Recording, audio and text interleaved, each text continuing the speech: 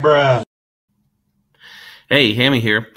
Today we're going to talk about part 2 of section 9.1, in which we look at some people that influenced Darwin and what was his final theory kind of laid out in a few simple steps. One of the first people to influence Darwin, or that's often listed, is Lamarck, Jean-Baptiste Lamarck. Okay, he's a French naturalist who looked at the diversity of living things and came up with this idea of species can change. So remember I said in the last video, Darwin was not the first person to mention the term evolve or evolution or things changing over time. Okay, Lamarck came up with a theory on the famous example is Lamarck's giraffe. So, what do giraffes eat? Leaves up on the tree. And so during their lifetime, they'll stretch and stretch and stretch their necks to try to get those leaves, and they'll actually stretch their necks out as they reach for these leaves, and then they will pass those stretched necks on to their offspring. He called it inheritance of acquired characteristics.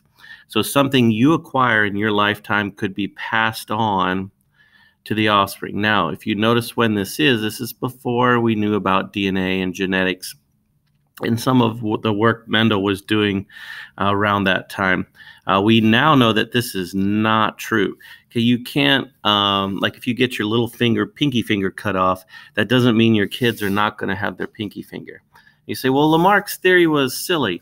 Well, with what we know now, yes, but it was important to Darwin because there were other people out there proposing ideas of change over time or evolution, creatures changing. Okay, the second influence on Charles Darwin was Charles Lyell. He was a geologist. Remember, geologists work with rocks and earth formations, processes that shape our earth. He wrote a book, Principles of Geology. Darwin actually took this book with him on his 5-year travels on the HMS Beagle. And so when they were going from port to port, he was working with his specimens. He also had time to read this book. He was also influenced by that book because Lyell suggested that in order for all this stuff to happen, the Earth must be millions of years old, not thousands. The popular belief at the time was that the Earth was only about 6 to 10,000 years old. Okay, and that was, if you go back through the Bible, and every day is 24 hours, and you do all the genealogies and all that, they came up with, depending on how you kind of calculate it, about 6 to 10,000 years old. And so Lyell was suggesting millions of years.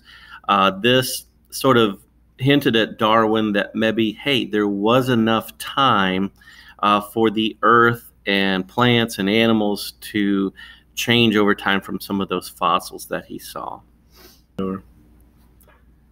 Another person of influence for Darwin was Thomas Malthus. He was an English economist who wrote an essay on population.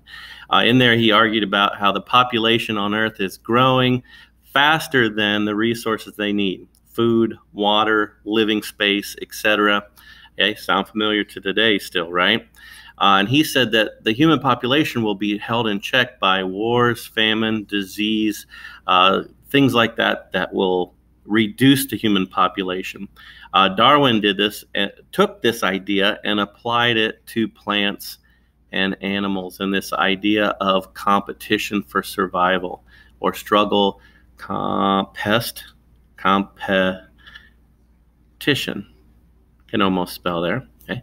Competition, where there's a struggle for existence, and they're going to be trying to get resources. Another thing Darwin noticed was this idea of artificial selection. Okay, in other words, he saw humans selecting which plants and which animals to breed. A lot of our modern agricultural plants, our food product plants, do not look like they used to, thousands of years ago. They've been selectively bred into what we see today. He noticed dogs and all, dogs all the different variety of dogs that people have, kind of bred different traits in them, and over many, many, many generations selecting for certain things, getting all these different sizes and shapes of dogs. Another kind of funny popular thing at the time was fancy pigeons. And people would breed for curly feathers, these big puffy feathers under the neck, or tail feathers, or different colors. And so he said, if people can take one species and select for certain traits and really make them pronounced, could this happen in nature? Could nature, when they're competing for resources, could they, kind of select for certain traits? Could they be more helpful than others? Finally, one of the last influences on Darwin was another English naturalist by the name of Alfred Russel Wallace. He was actually in a different part of the world. He was over in Malaysia, India, Malaysia. So here you see the Philippines, Papua New Guinea, Northern Australia. And so he was in a different part of the world where there was a great diversity of life and things very, very different than what they saw in England. Okay, and he came up with this idea of evolution through natural selection. And he started, through the kind of scientific circles, word got to Wallace that Darwin was talking about the similar things that he had come up with. And so he wrote letters to Darwin. And we think that it's actually some of these letters kind of confirmed Darwin's thinking at the time, because it was kind of controversial, this idea that the Earth's millions of years old, that things could evolve, and it wasn't a special creation. And so this kind of gave Darwin the confidence to sort of put forth his theory of evolution. Okay, Darwin's theory goes a little something like this. I tried to break it down into 6 easy steps. Okay, number 1, he says species change over time. Okay, looking at the fossils, things are not the same as they were. Not everything is the same as it was in the past. This idea kind of comes from Lamarck, change over time, this idea of evolving. Number 2, Lyle mentioned that, hinted that the Earth was millions of years old. If Earth and life is very old, that old, millions or billions of years old, this gave enough time for evolution to produce kind of the diversity of life that we see on our globe today, on our little ball of rock we call home. And number 3, those living things repopulate, produce offspring faster than than they need their resources. And so this overproduction of offspring leads for competition or a struggle for existence. Okay, this idea again is from Malthus, the population guy, the economist. Okay, so this struggle for existence, so giraffes reproduce, they have a bunch of baby giraffes. Okay, there's going to be variation. There's going to be variation in those baby giraffes. Okay, and they're going to be competing for these tree leaves up here for this resource. And some of them are going to be better at getting that resource than others. Okay, which is kind of what I was just talking about here. Step number 4, this variation. Okay, obviously the giraffes with the longer necks, okay, they're not stretching them out like Lamarck said and making them longer. The ones, if you look around, all of us are naturally different heights, that variation from polygenic traits. This giraffe that has the longer neck will be more successful getting the leaves, okay? If they're more successful, guess what? They are going to reproduce more, okay, because they have more resources. So there's going to be more and more longer-necked giraffes.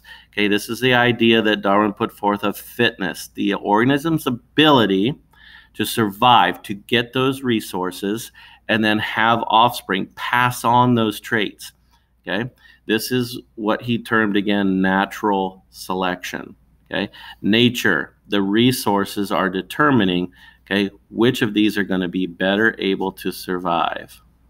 Okay, and then over time, over many years, we're going to see maybe even the evolution of a new species, or what we call speciation, which we'll look at in a future video. Okay, Darwin put forth these ideas in a book in 1859 called On the Origin of Species by Means of Natural Selection, in which he laid out his case for evolution. And it quickly became a hot seller. It was controversial. Darwin actually waited about 25 years after he got back from his trip on the HMS Beagle, because again, these ideas were very revolutionary, but it quickly, people wanted to read this, became very popular, and became a bestseller. And there still are some of these original copies out there. This is a picture of one of those, in which he put forth those steps, those ideas that we just kind of went over. And this began kind of the ball rolling for this idea of evolution and how it helps in biology, sort of helps everything sort of fit together or tie together.